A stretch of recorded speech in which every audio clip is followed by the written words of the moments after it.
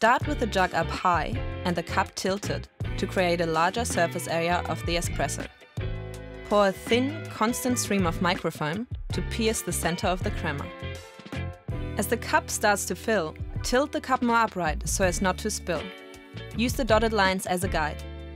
Then bring the tip of the jug close to the surface of the milk, almost touching it. At this point, a white dot will start to appear. Keep steadily pouring, making the dot larger.